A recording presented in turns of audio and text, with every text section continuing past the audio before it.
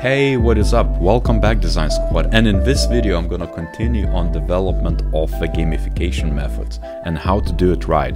Because one thing is to just throw different bits around and say, hey, let's gamify this stuff, and then add some sort of funky stuff which you cannot prove. And the other way is to actually use a framework which has been proven and which has very tangible outcomes and very tangible methods. So one, you can actually come up with very meaningful ways to gamify the experience, and two, you can actually showcase it to your stakeholders that, hey, we're using a very methodical approach instead of just guessing or ideating in random ways. And so in this session, I'm going to talk to you about Octalysis framework. This is a framework I mentioned to you in the Actual Noob to Master series challenge video, where I asked you to prototype some gamified experiences and improve the different experiences so that the users can actually feel engaged, empowered, and generally have a good time. And so this framework is something I've been using for years now. It's by Yukai Cho, who created this framework, who defined it.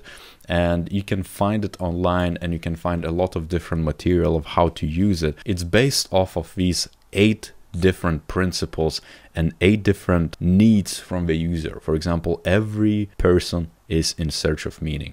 Every person needs empowerment. Every person needs social influence. They face scarcity. They need ownership. They need to be and feel accomplished. We know that for sure. Some of these bits are gonna resonate more than the others, and in digital means sometimes you have to use it differently. And so these are just an example of how we could use it. Just knowing that your users, for example, would be caring about accomplishments. Maybe they're a runner and they need your product or service to be all about empowerment and accomplishment. Then you would double down on these status points, leaderboards, progress bars, things of that nature. That makes sense, right? It's as simple as that. And so I have a few examples of how, let's say, tools you definitely used before or you're aware of use it. And this is a perfect case study just in one picture. So look at this. Facebook, for example.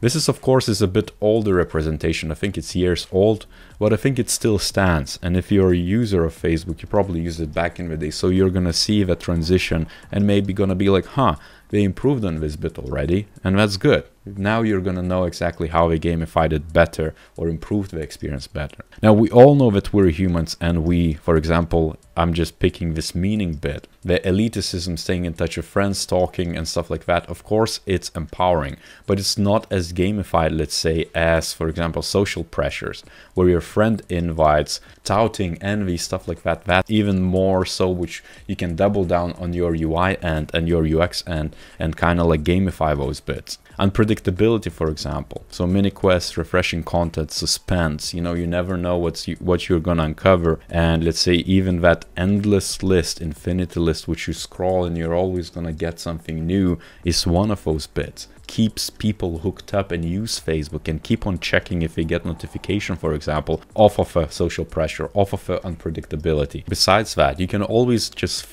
pause this video and study these bits, but ownership is super important. Because if you remember when, for example, when you gotten started with Facebook or MySpace or any other platform, you always have an ability to make it yours. Facebook has it very limited compared to MySpace. It still gives you that empowerment to take ownership and define these things. So you can define who your friends are, what memories you share, how you share it.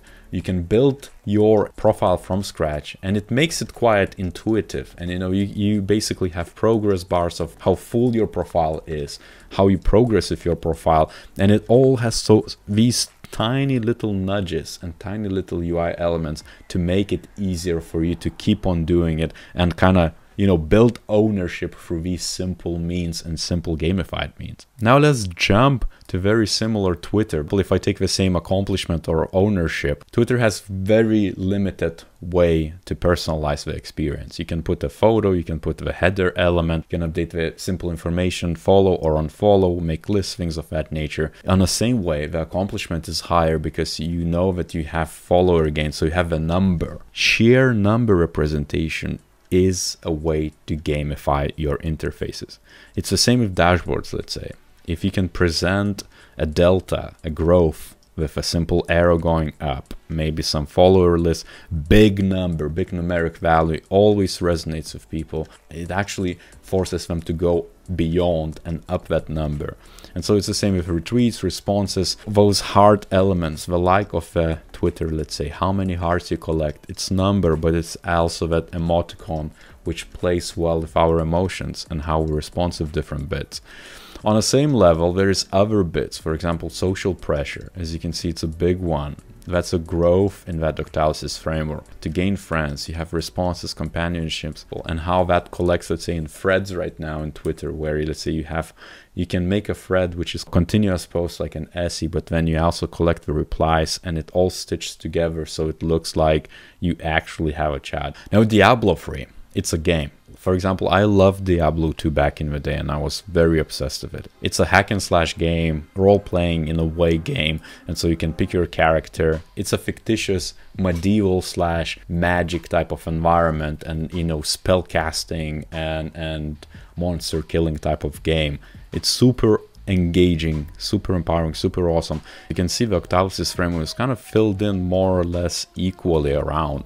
For example, social pressures, it's multiplayer game, so adding a multiplayer option makes, of course, social pressure to perform, because if you're with your friends, you want to join, you want to connect with people, you want to do something together. Like, for example, from accomplishment side, you have leveling up, so you always have a level progress bar, you have a level indicator, you're gaining experience and that bar collects, and you, for example, you might spend extra time on the interface in the game because you just have maybe 95% of experience and you're like, oh, I could collect another 5% in the next few minutes, and so you would stay longer and you're more engaged, and chances are you would go longer playing the game and you would be even more engaged. Same for plot lines. Let's say the cinematics of Diablo 2 and 3 were amazing. You know, all the storyline of how it sucks you in as a user, as a player, as a customer, as someone in a role of a different character with their own abilities, their own skills.